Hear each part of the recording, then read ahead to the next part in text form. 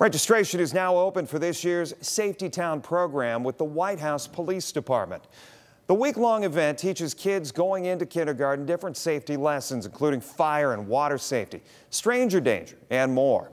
Whitehouse Police say this program is meant to build a kid's confidence and give them the knowledge to protect themselves. It is important for the community to be involved and for the kids to be part of this event because the safety aspect, not only it is something that comes together for the community, we want to show our support for them as well. I think it's vital for these children to have an established boundary of what safety is. The Safety Town program starts June 17th at Whitehouse Primary School. To sign your kids up, check out the links mentioned page on our website.